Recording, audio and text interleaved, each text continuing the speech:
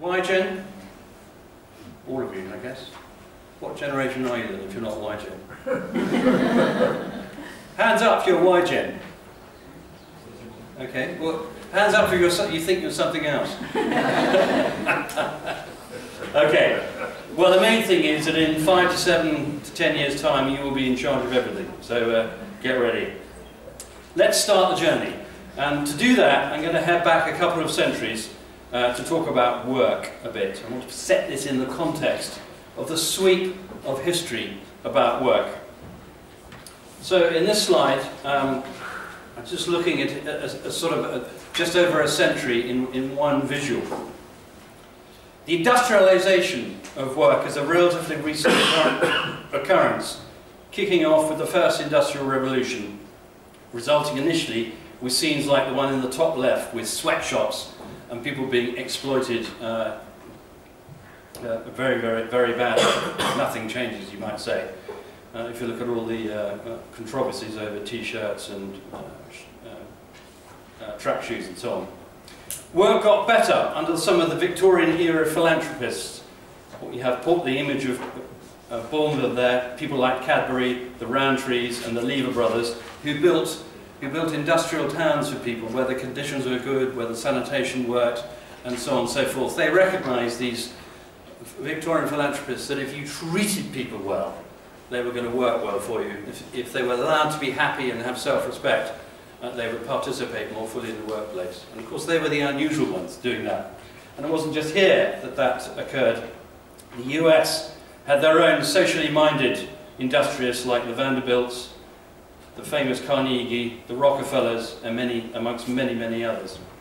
Though of course the line between being a robber baron and philanthropist was and is still blurred. And in fact the two are almost bedfellows in a way. Unless you've made all that money, you can't be a philanthropist.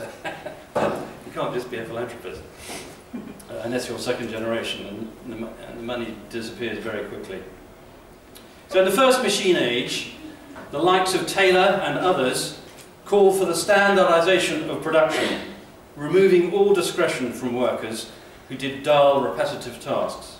And as Henry Ford said, you can have any colour of car you like provided it's black. So that was the beginning of the efficiency period of making lots of stuff cheaply and creating, if you like, the first consumer revolution. That was the purpose of the Industrial Revolution, kicked off in this country and then spread around the world. And you had to have standardisation to drive those costs down. Then you had the influence of the unions that influenced positively working conditions from around about the mid-1800s. Or so. Post-World War II witnessed the beginnings of globalization, well represented by the image of the Shell building at the top there. A monumental structure, and many monumental structures you pass through London with important people on the top and the rest of us somewhere down towards the bottom.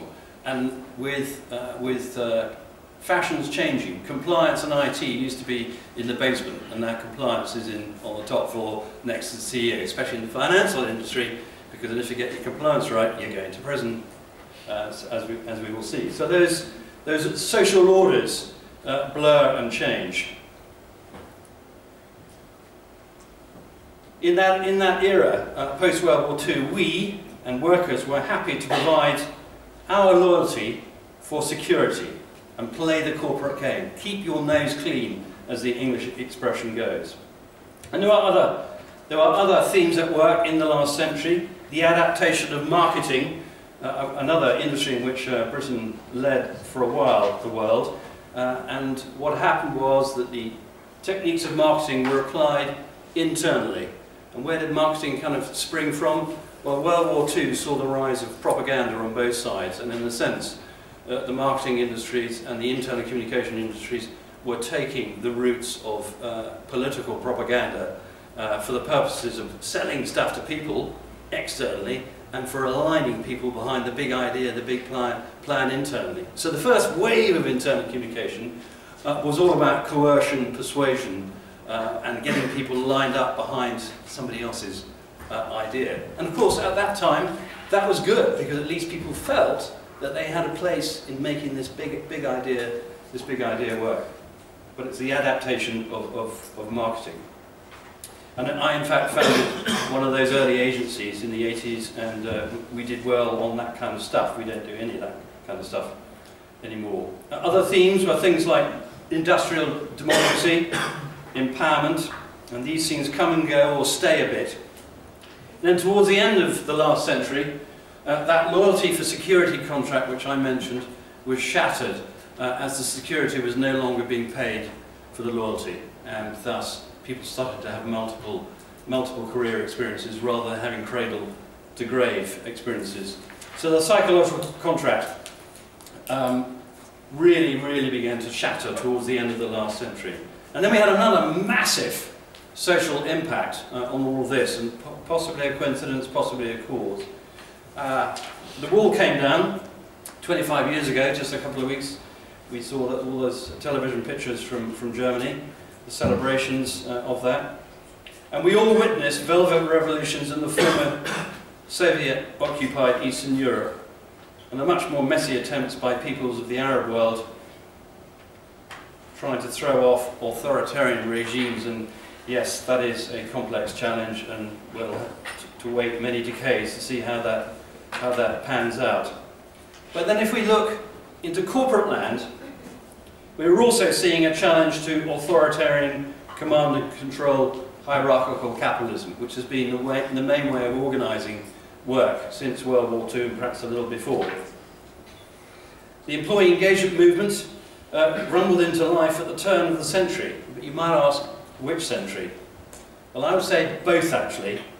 As the last century progressed, successive liberal thinkers challenged command and control, including McGregor with Y theory, Uchi with Z theory, Drucker, very prolific writer, and many others. But they all seem to fail to knock down the wall of command and control management. Will E theory, employee engagement theory, go the same way? The answer is, I don't know. We're early days into it. It's fun, there's lots of wonderful experiments going on, lots more democracy in some corporations, and some of those are performing exceptionally well. But the notion that intrigues me in putting these pictures up before you, the Arab Spring and the Velvet Revolutions, is the adjacency of these uprisings on national stages and the possible appearance of more mutual styles of leadership in corporate land. Maybe it's just a coincidence and I'm looking for a relationship which doesn't exist. Okay, so much for setting the stage. Now let's explore what this concept of employee engagement is all about. There's lots of you here. I want you to turn to who you're sitting next to, in a pair. So please do not be alone for this. You can't do it alone.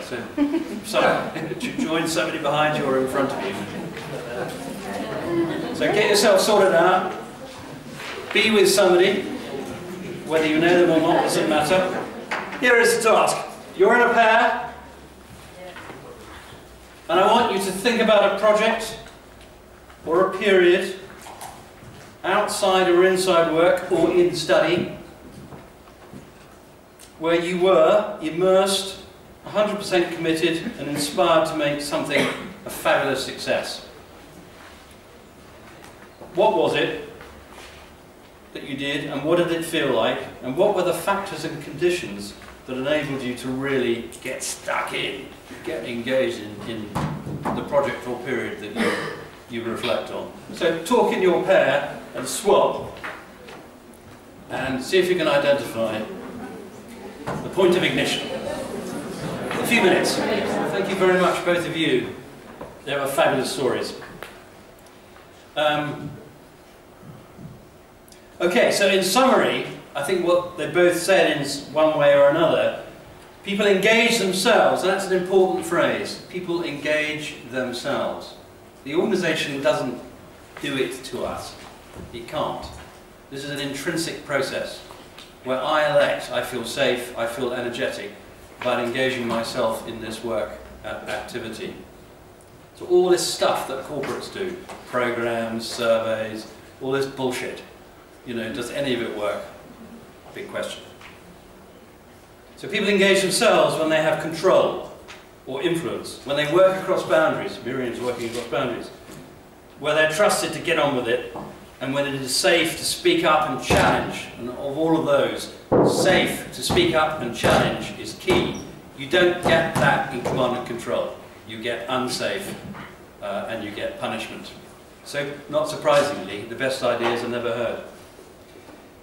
Which workers would you say are the most engaged and productive? Ideas.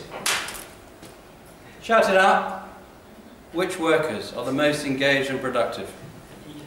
Say again? Teachers. Who said that? Stick a paw up. You're both pointing at each other. It's so funny.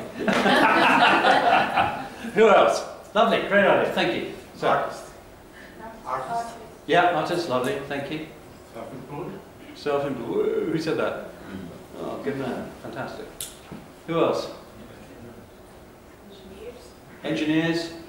Yeah. So if you look back at the stories we've just been, those two stories, it is people like this in the screenshot. The most engaged and the most productive are the self-employed business owners, and in corporate land, it is those with the widest discretion over their work. And obviously teachers have a fabulous discretion over at least how they work and how they do it. At Manchester Airport, anybody been to Manchester Airport? This guy puts his hand up to everything, it's great. I want you on the team. A group of workers have similar engagement scores as the top management up theirs in the 70s and 80s. Why? Because this group have opted to join a scheme whereby they can apply for grants to improve operational efficiency and customer satisfaction, normally for the preserve of management. So that group has, those workers have fantastic engagement scores, 70s, 80s. Those who don't are down there in the 30s in the doldrums.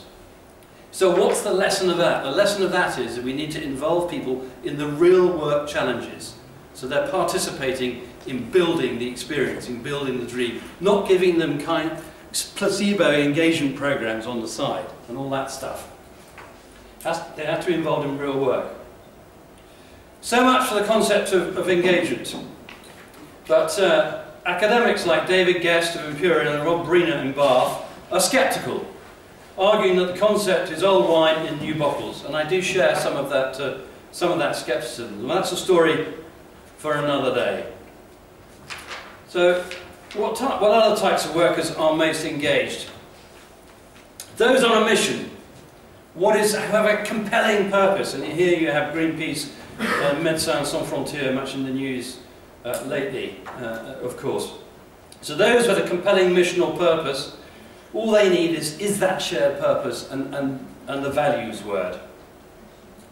And of course, commitment to an idea can range from curiosity, adherence, critical, sceptical belief, blind belief, obsession, consumption, fanaticism, terrorism. So you want to stop a dial somewhere in the middle, otherwise you end up in ISIS.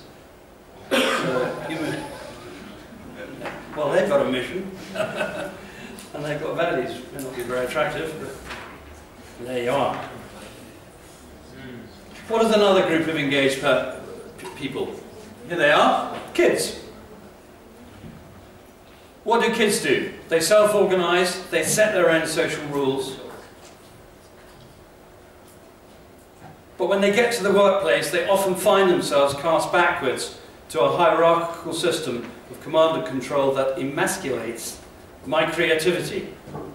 My own 22-year-old daughter recently finished an internship in one of the comms PR consultancies, and I thought that's going to be a fabulous place. She hated it. It was full of deference. People asked her to make cups and tea and coffee. It was absolutely unbelievable. It was incredible.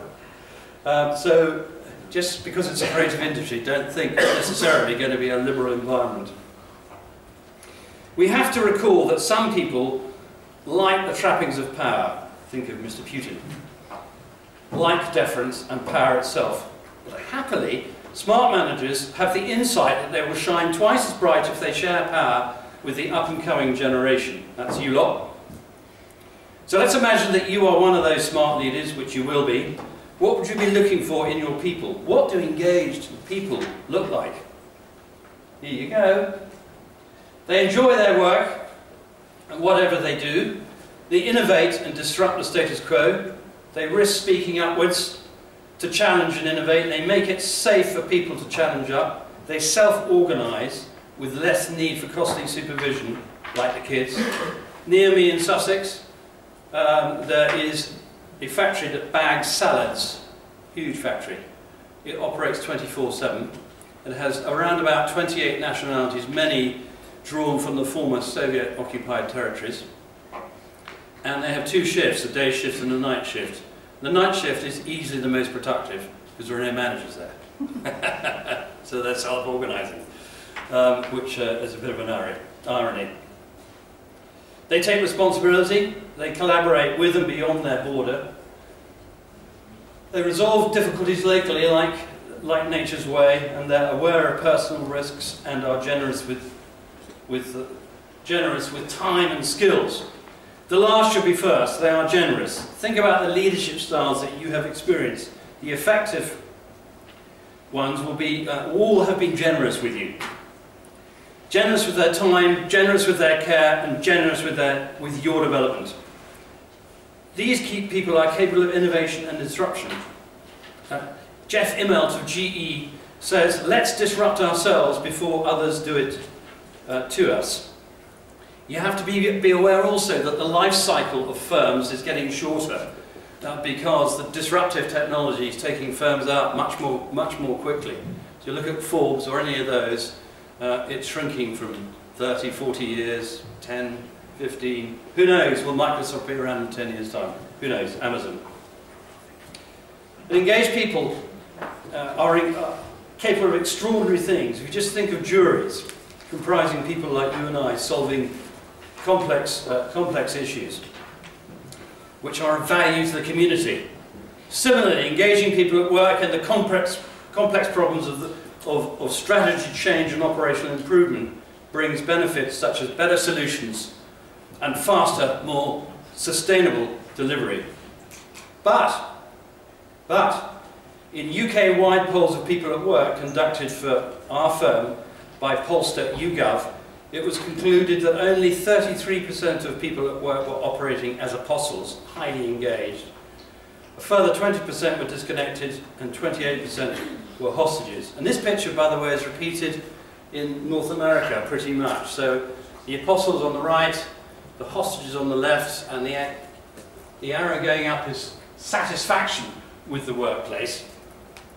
And the arrow down the bottom is engagement. So just think if you could move some of the disconnected and the hostages and the fence sitters up into apostles, how much value would be added to that firm. Of course, you get a much better picture of many, many more apostles if you focus down on startups.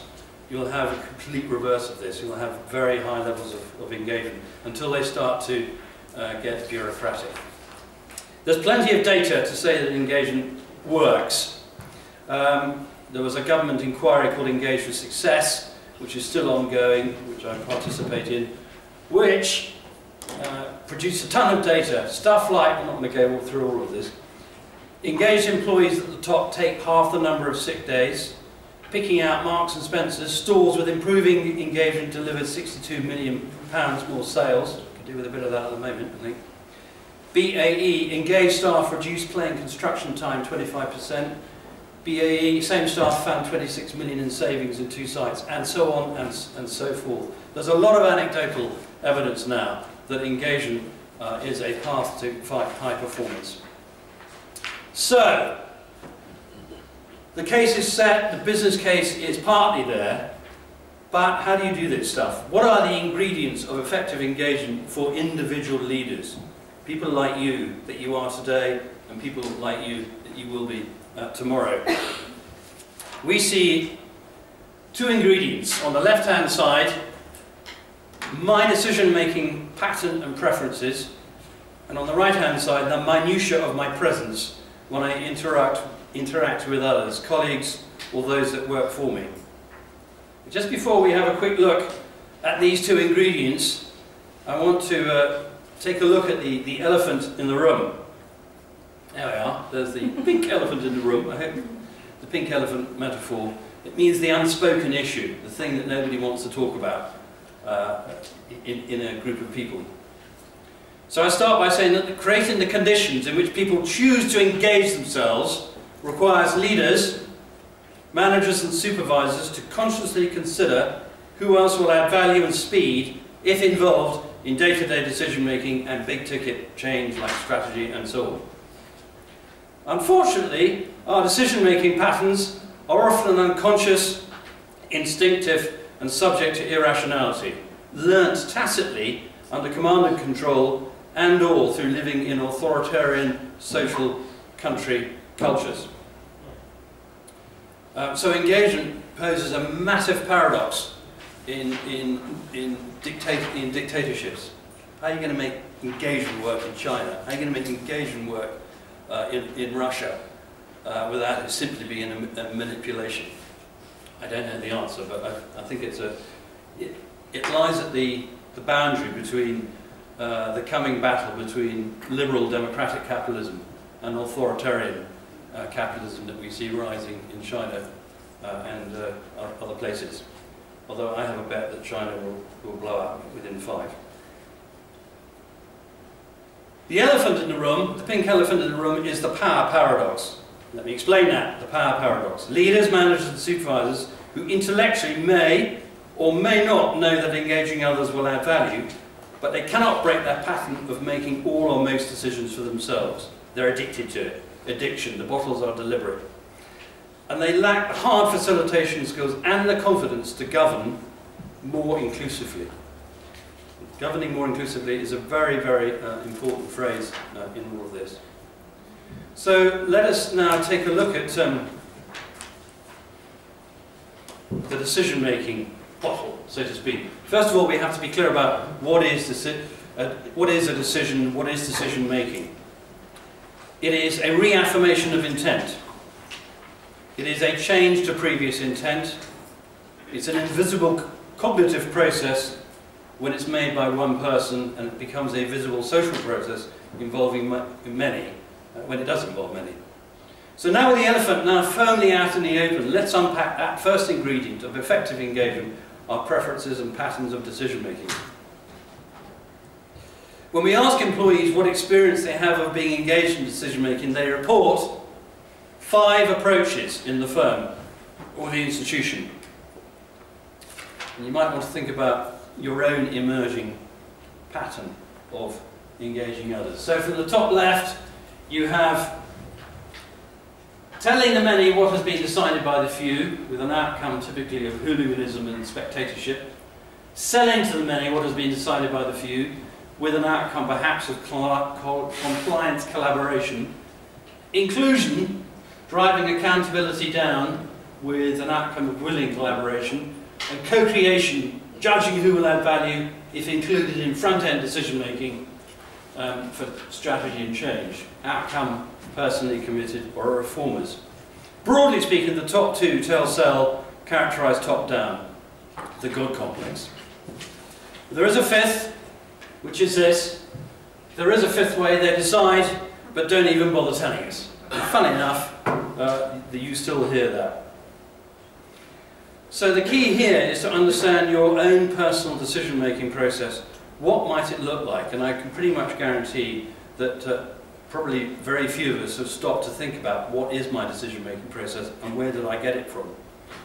So there will be a pattern. And you could think about what does that look like from the shoes of somebody who works with me or for me. Sorry, I clicked too far. So this is what a good pattern looks like. And here you have the first step, considering who else would add value if engaged up front. You've negotiated authentic agreement about a decision with a shared story. You've considered number 3, who needs to be engaged in the execution, missing words there.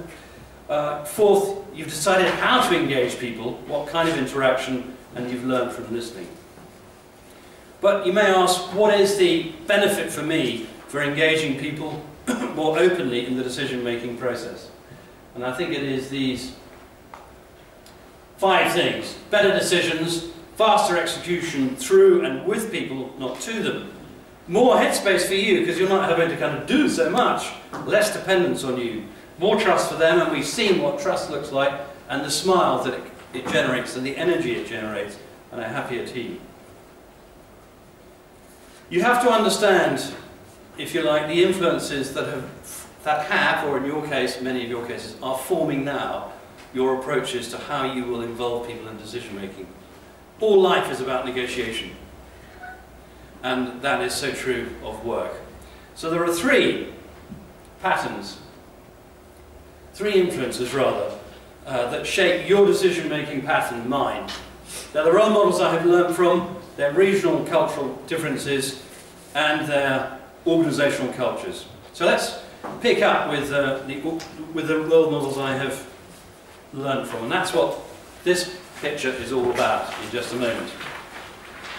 Across our childhoods, your childhoods and careers, which have started or are yet to come, we are influenced by heroes and rogues that we come to mimic tacitly. Some of these are noble role models and others are not.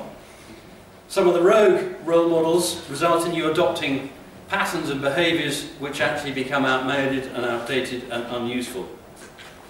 The heroes and rogues exercise enables you to remind yourself which role models have shaped your current preferences and patterns. So here is mine, or some of mine, with business leaders, Jim Shiro, who ran PwC and Zurich, 2 Valeries, both at British Airways, Valerie Gooding and Schooler, Wally Odins, who created one of the biggest corporate identities, and so on and so forth. For various reasons, they were pretty influential, I figured out when I first did this. What I did realise was that I had named a lot of very strong men in my early career. Very strong. And I figured out that my father was absent from my life from the age of 3. He was killed in the Royal Air Force flying. So when I went to work looking for daddies, basically, for a while, and then I got out of that habit and went to look for girls. I'm still doing that, but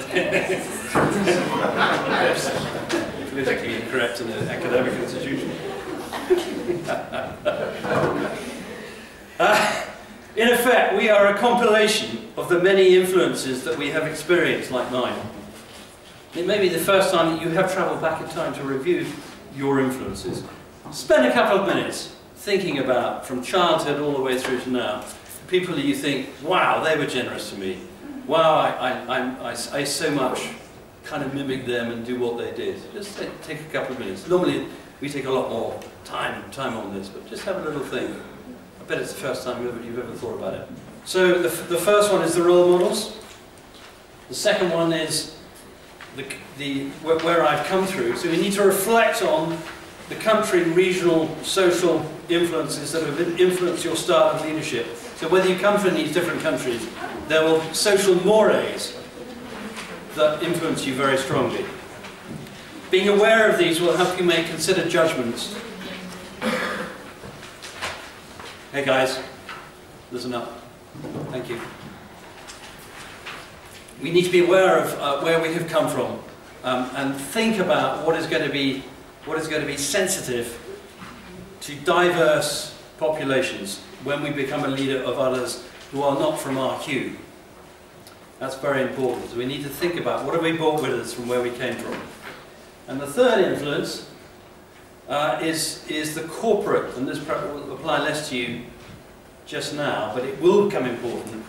This is a picture of of 2 different cultures. On the left, command and control, autocratic, hierarchical, secretive, monolithic, adult-child, fear culture, status conscience, deference, permission culture, bullying, grandeur, clubby, elitist, private, formal, serious employee. And on the right, if you like, is the emerging characteristics of the mutual organisation. And we do an exercise with people where they sort of put dots on where they think the organisation is for each of these descriptors. And then you can have a conversation about the culture that we have now and whether it's fit for purpose, and the culture that we need to move towards in order for us to survive, thrive and have fun. You know, so the organisation culture is hugely important. So I want to leave the decision-making pattern behind and look at my presence in terms of how, which is the other side of how effectively I will engage others. So it's the idea of personal presence, by which we mean the way you habitually come across in face-to-face and virtual interactions with colleagues. Few of us, myself included, have much insight about our personal presence, professional presence, and performance styles when we interact with others. So why is insight about our personal presence key to engaging people effectively? Because our presence will either be a barrier or an enabler of engaging others in the task to hand. A great manager, leader, supervisor will have insight about how their decision-making pattern is made visible and able to flex their performance styles in different situations that make people feel safe and encouraged to participate. So, what is this presence? What is the minutiae of my personal presence, professional presence? It's my manner and manners, and of course I'll import some of this from the society that I've come from. It is my tone. How dare you be late? It is my tone of voice. It is my generosity, or their generosity. It's mood and mood creep. And it is the performance styles, which I'm going to explain in just a moment. And the thing about this is that your legacy precedes you. And in an organisation, when you reach a position of some power, people will already be guessing how you're going to react when you come into the room. You're being prejudged from the last performances that you gave, a bit like an actor. And that's either going to be great, or they'll all be going, oh God, she's in a bad mood again. So, if you like, our presence, your presence, and performance styles are the way your decision-making process is made visible through the way you interact, particularly at work with others, but also in a social setting. And most people, we know, because we've researched this, adopt 3 or 4 performance styles. And by performance styles, we mean the roles that we adopt when we interact with others. And we think there are about 14, and on the 3 sheets, I'm not going to ask you to do anything on this because we really do need more time to do it. But if you look at the 3 sheets that follow, I just want to point out how this is organised is that on the left-hand side of your pieces of paper is the performance style. The expert, I am an expert and I'm a teacher, or I'm an evangelist, or I'm one of the gang, I'm always down there with the guys and girls, you know, trying to be as cool as they are, which is hard for me, or I'm a maverick, or I'm a confidant. And then across the page, it is saying how is that expressed in language, in tone, in body language. And again, I'm not going to go through it because we don't have time. So that's the first set. And then the second set, on your second page, is the arbiter, the tease, flirt. It happens. There's no point pretending it doesn't. It does. The lobbyists are always pushing for their point of view. The lobbying can become bullying very easily of others, intimidation. The sniper, they wait till the meeting's just about to get to the end, and then they go, but this won't work because the sniper. And then the last are the visionary, the team coach, the reporter, and the autocrat, and I'm sure there are many more. So, if each of you, in due course, and probably already, are an amalgam of perhaps 2, 3, or 4 of these styles, the question is, do they help you get your work done by the way you interact with other people? So we use this as a way to get insight and a way to get people to reflect on their performance styles, where they've come from, why they've adopted them, what they think are useful about them, and what they might possibly adapt. It's not about telling them anything. This is all about insight, personal, intrinsically incited change. So I've taken you through a romp from the grand scale of the nation state, looking at employee engagement, then looking at the 2 ingredients for managers, leaders and supervisors, which is my decision-making methodology and pattern, and there's a pattern, it's usually a tacit and misunderstood pattern, and then the way I present myself, present my decision-making pattern. So let's conclude. You can't spray engagement onto, you can't do this artificially, there has to be real insight. So people cannot superficially adopt the appearance of effective engagement. They must delve into their patterns of decision-making and work out where these patterns originated. Was it past role models, or country cultures, or both? Effective engagement requires a fundamental shift in personal attitudes to power and deference, particularly to power and the love of it. Those that learn to govern their decision-making in more mutual ways will create a team ethos that everyone wants to be part of. This is not to say, by the way, that you end up with a commune. Effective engagement requires strong leadership, but not about everything, about fewer things. And under command and control, the dictator will have to be right about everything. Whereas in a more mutual piece, he or she will lay the law down on just a few things, the direction perhaps, what is not negotiable.